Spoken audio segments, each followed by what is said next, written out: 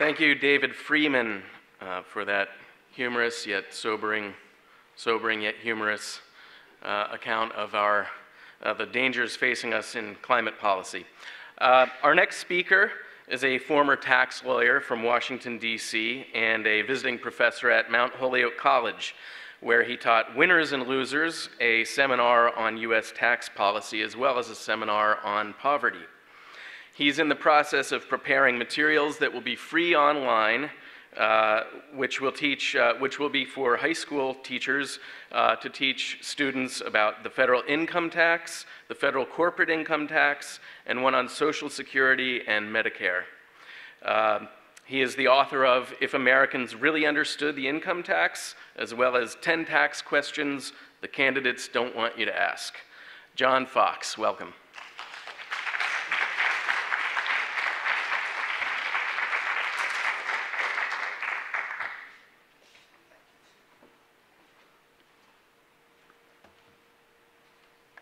Well, thank you very much. First of all, it's really a privilege to be here to hear these marvelous speakers.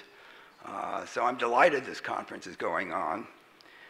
I want to talk to you this morning about a topic dear to my heart that strikes fear in the hearts of most Americans, taxation. And I want to tell you about talks I've been giving over the last 2 years, which may lead you to think, John, are you really serious? But I am. For the last 2 years, I've been giving talks to high school juniors and seniors in U.S. government and economics classes about how to think about a fair and sensible individual income tax. Okay, now you can smile. But the fact is that the teachers find it very useful. They tell me they wouldn't have any idea what to teach, and yet they learn that so much of my talk is relevant to what they do teach. Best of all, they tell me that most of the students, not all of course, but most of the students get it. And the other thing is, it's really fun to do. Now, I've been giving these talks because I'm convinced that the dreadfully low level of political discourse and debate about tax issues is attributable in good part to the failure of our education system to address it. And this has left the public uninformed and so vulnerable to almost anything the politicians say about it. And I believe this is more than just a major failure in our civics education. I believe it's dangerous. So in the few minutes I have with you, here's what I tell students in the course of an hour. Taxes fund the agencies and operations of the federal government, but they do much more. Federal tax policies help shape who we are as a nation and what we will become. They touch upon nearly every aspect of our lives. Just think about all those provisions in the tax laws. Healthcare, housing, education, jobs and businesses of every kind, marriage, divorce, death, children, childcare, charities, charitable giving, the environment, on and on and on. In my view, except for the U.S. Constitution, federal tax policies collectively represent the most comprehensive expression of American values. Yes, I tell the students, your personal well-being and that of our nation depends upon sound and sensible tax policies. And I tell them, if you pay attention for this 1 hour, you will know more about tax policies than 99.7% of all Americans. Maybe 99.4%, I'm not sure. So why focus on the individual income tax? For 2 reasons. First of all, it by far produces the greatest revenue to fund all government programs other than Social Security and Medicare. What about the corporate income tax? No, the individual income tax produces more than 4 times the amount of the corporate income tax for all sorts of reasons that you can imagine. Secondly, the individual income tax has become something of a monster. An ideal income tax would be reasonably fair, reasonably simple, and economically sound. But our income tax is frequently unfair, unimaginably complicated, as you know, and an excessive drag on the economy. Americans need to understand why and the imperative to fix it. Now, why is it such a monster? Because it attempts poorly in most cases to do much more than collect taxes on our income. Now, while it imposes progressive tax rates that run from 10% up to 39.6%, those tax rates apply only to taxable income. And the fact is, and you don't hear this generally, only about half of all individual income is subject to tax. More than 100, well more than 100 tax breaks shelter the other half of all individual income. And that means that last year, close to $7 trillion of individual income went untaxed. And I did say trillion. And in general, those tax breaks don't make social or economic sense. Now, when I refer to income, I'm referring to any form of economic gain, whether direct, such as salaries, or fringe benefits at work, which I will be talking about in a moment. When I refer to a tax break, I'm not talking about the ordinary and necessary expenses that businesses are entitled to in order that they be taxed appropriately on their profits. I'm talking about special relief involving our personal lives unrelated to any trade or business. Now, a basic tenet of a fair tax is one that taxes people in accordance with their ability to pay. And that would mean that people in households of equal size with equal incomes would pay roughly the same. But far too often, our tax burdens depend on our ability to avoid taxes, not on our ability to pay them. You see, under our tax system, your actual tax liability, whether you are a winner or loser, depends in good part on the number of tax breaks and the size of those tax breaks that you're entitled to. So here are three principal examples. We'll have winners and losers, and they're somewhat simplified. But winners work for employers who pay all sorts of fringe benefits for them. Health insurance premiums, life insurance premiums, disability insurance premiums, contributions for child care, and handsome contributions to retirement plans for them. Thousands and thousands of dollars never appear on their tax return, even though you know they have real economic value. The loser works for an employer who pays perhaps the same total compensation, but all is salary. So all of it appears on her tax return.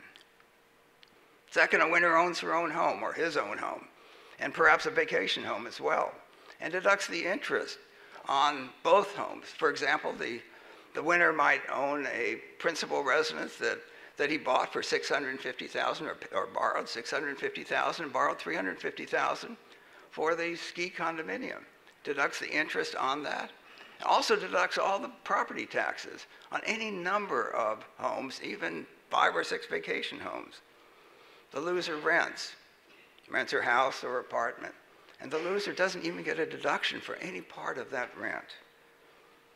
Third, a winner receives a good deal, often, of his income from investments in stocks and mutual funds, which receive a favored tax rate. The loser, she works. Her income is from salary, and all of that income is subject to progressive tax rates. Now, just because it's a tax break doesn't mean it's bad, but it does mean that we ought to ask, why is it there?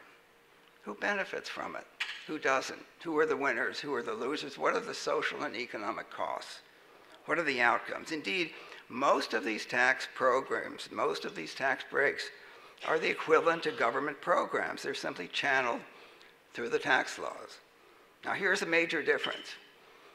If a government program exists, it has a budget, and it must be reviewed annually by the federal government, by the particular congressional committee. Tax breaks have no budget, and they never have to be reviewed unless some committee requires it. Notice the relationship between tax breaks and tax rates.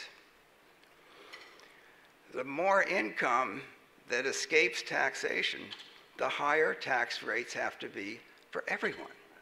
Simple example, if the government needs to raise $20 of revenue for every $100 of income, a flat 20% rate would suffice if all $100 were eligible for the tax.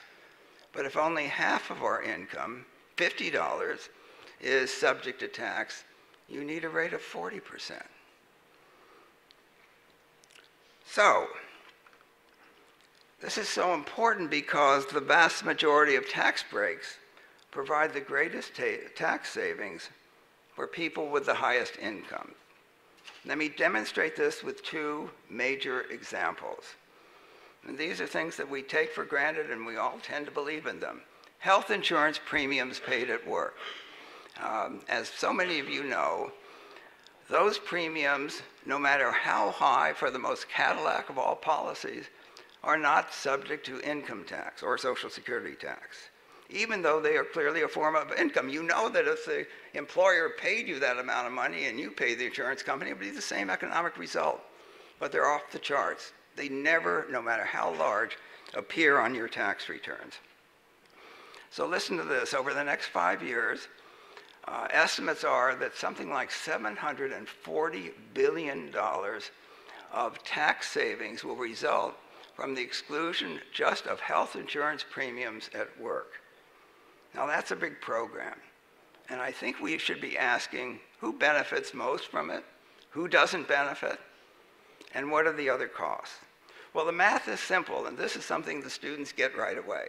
For every $1,000 of premiums that are not going to be taxed, if you would have been taxed, and you think about tax rates running from 10% to 39.6% today, if you would have been taxed at the 39.6%, on that $1,000, you save $396.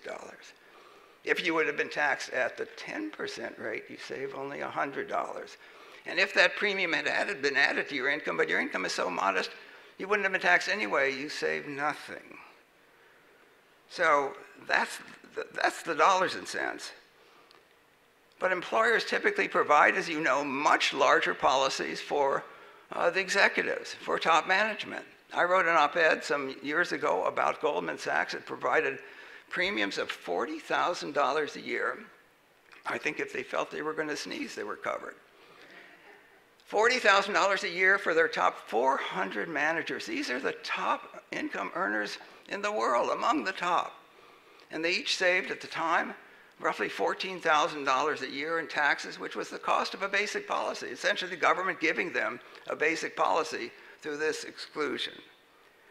Now, this also produces a concept that I think is really important of double losers. Who are the double losers here? Well, these are employees who work for companies, and millions of Americans do, who don't provide any health insurance at work. They make a little too much money to get Medicaid, and they have to go out in the marketplace and buy their health insurance. But because the huge exclusion for health insurance drives up the price of health insurance and the cost of all health care, they have to pay more for all of that because others get the benefit of this enormous exclusion. Now, the Affordable Care Act has helped, but it's only tempered this outcome. So here are a couple of policy questions I leave with you. Why should the government provide the greatest tax savings for health insurance premiums for the people with the highest incomes who could afford to buy those policies without any government assistance? Secondly, why should the government ever subsidize a health insurance policy other than a basic one? So now let me turn to the second, the most sacred deduction, and you all know it, and you know that it's in the Constitution. It must be the home mortgage interest deduction. Somewhere in the Second Amendment, it must be there. Now, the home mortgage interest deduction allows people to deduct the interest on up to $1 million of loans to buy a principal or build a principal residence and or a vacation home. So you could borrow $650,000 to buy your principal residence, $350,000 to buy a vacation home, and deduct all the interest on that. Now, the public is encouraged to believe that the home mortgage interest deduction is absolutely essential to increase the number of homeowners, particularly ordinary homeowners, and that it strengthens the economy. But as in The Wizard of Oz, let's peek behind the rhetorical curtain and really look at this decision, which is really the third rail in Congress. They won't touch it. Now, the deduction is expected to save certain taxpayers over the next 5 years $400 billion. That's a big program. So let's imagine, I know that you all have imagination, that's why you're here. that Congress eliminated the mortgage interest deduction. Oh, you can't hear, though. That's awful. So, imagine I'm over there. That eliminated the deduction, but it authorized HUD, Housing and Urban Development, to issue $400 billion of checks, tax-free, to all the people who would have got the deduction in exactly the same amount of their tax savings. So they end up in the same position the government is out $400 billion. And imagine that it's a Monday morning, in fact, this morning, and I'm the chair of the House Ways and Means Committee, something I've always wanted to be.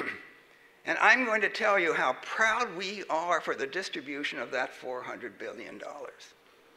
And down the middle of there will be the bottom half of all taxpayers. I apologize, but you on the right, you're the top half of all taxpayers. And the 5 of you, including Mr. Freeman, you're included, you're in the top 5%. And the students in the top 5% always smile. You can see it, and the people over here always look grim. In any event, here's how the $400 billion is allocated. I'm really happy to tell you. 2% goes to the bottom half of all taxpayers.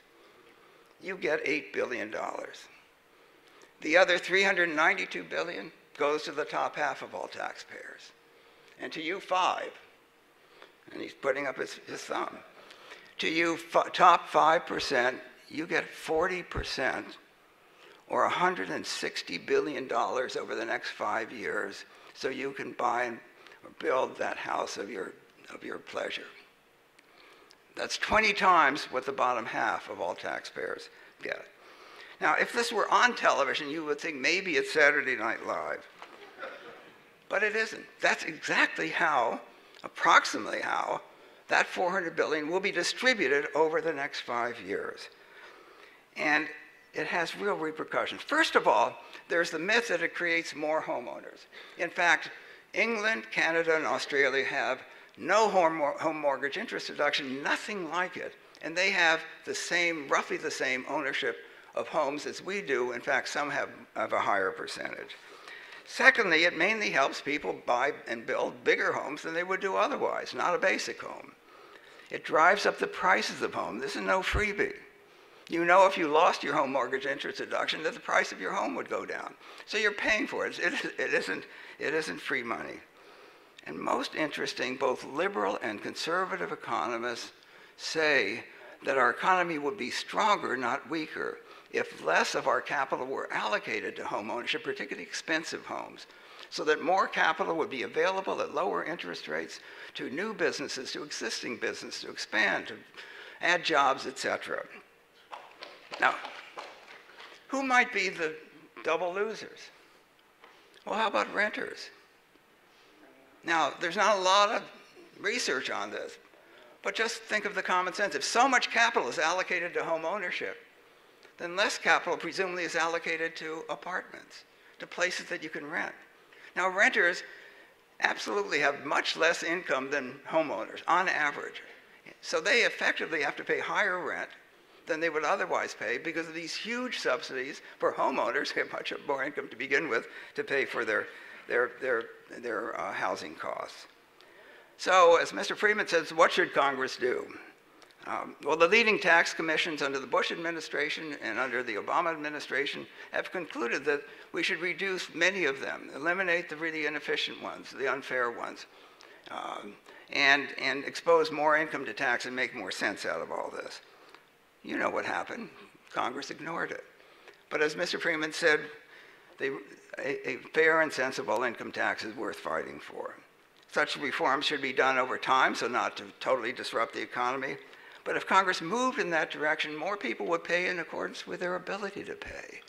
And they would save and work and invest in ways that produce the greatest economic return rather than focusing on their tax savings.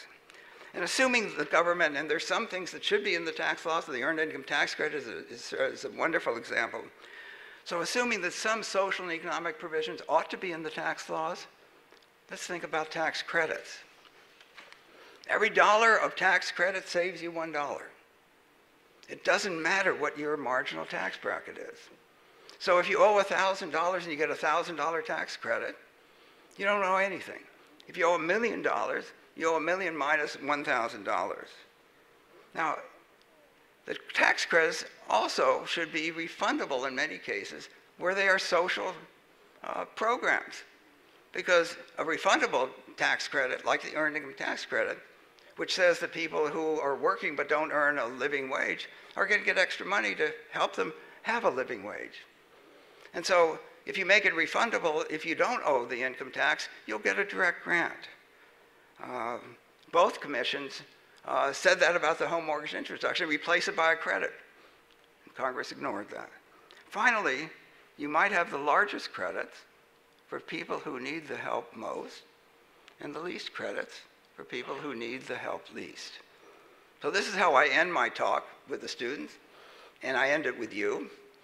I say to them, I hope that some of you are brave enough, if you're at a political rally, and I hope you go to the political rallies, and you hear a politician say, I'm going to propose a new deduction to help ordinary workers, you hardworking workers, that you'll raise your hand and you'll say, why are you proposing a tax break that saves the most money for people with the highest income who need the assistance least, and the least tax savings for people with low and moderate incomes who need the assistance most? Thank you very much.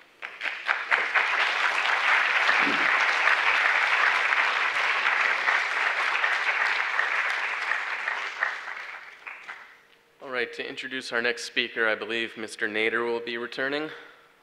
Is that right?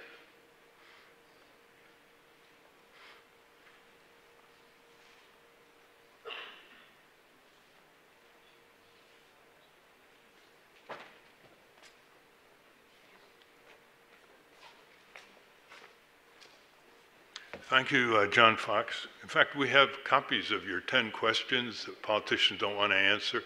We can give them out, especially to the Hood College students who have arrived. And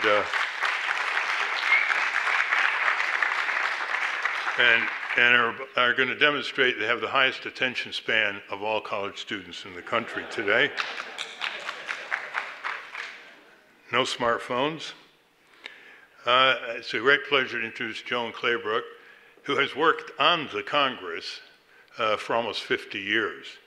The Congress is the most powerful instrument of our democracy to transform our country. Just look at the power it has in the Constitution: the power to tax, the power to spend, the power of oversight and investigation, the power to confirm nominations for the courts and high executive branch officials, and many other powers. They also have the eye of the media, and that's why we all have to pay attention to the Congress. It does spend about 22% of our income, and what it does and doesn't do can either ennoble the country or get the country in a lot of trouble, like the criminal invasion of Iraq, which the Congress punted to the White House in 2003. The people are supposed to be sovereign. The Constitution starts with we the people, not we the Congress or we the corporation. And yet, 1,500 or so corporations, give or take, pretty much control a majority of the Congress on many issues that affect everybody: health, safety, economic well-being, environment. And so there's this gap between the constant pressure by thousands of lobbyists on Capitol Hill every day and the withdrawal of most of the people in this country from holding their members of Congress accountable. There are only 535 of them, 100 senators, 435 members of the House. They put their shoes on every day, like you and I. And as Warren Buffett once said, we're 300 million people. How come we can't control 535 elected politicians? Now, what Joan has done, and she's going to demonstrate this, is show how a citizen lobbyist can go up on Capitol Hill and get things done. What does the citizen lobbyist, environmental, consumer, labor, whatever, what do they bring to senators and representatives? They bring a set of facts documenting perils or corruption or what have you. They bring their own determination and creativity and strategy. They bring a reflection of public opinion. Majority public opinion like safe cars. They like clean air. They like clean water. It's sort of a left-right lung issue, and so forth. And they bring the ability to selectively pick your allies where they are in Congress in strategic committee locations and so forth to get a foothold. So what are these citizen groups up against? They're up against corporations who have far more lobbyists, outnumbering the citizen lobbyists. The drug companies at one time when they were pushing the drug benefit bill had 450 full-time lobbyists going up on Capitol Hill. 450. And that's only the drug industry. They have a lot of money. They pour it into PACs. They have a lot of persistence. Their job depends on their success in Congress. They have their own specialized media, like the Chamber of Congress, and they are able to offer jobs to congressional staff or members of Congress after they leave the Congress, which is a very little appreciated tool that they have. Now, you're going to hear how one citizen lobbyist actually dealt with this mountain of opposition and on more than a few occasions prevailed. She was the longtime president of Public Citizen. Before that, she ran Public Citizens Congress Watch. She did work on Capitol Hill, but when she goes up on Capitol Hill, equipped with those items that I just mentioned, senators from both sides have a hard time ignoring her. So I want to introduce what the auto companies once called the Dragon Lady, Joan Claybrook.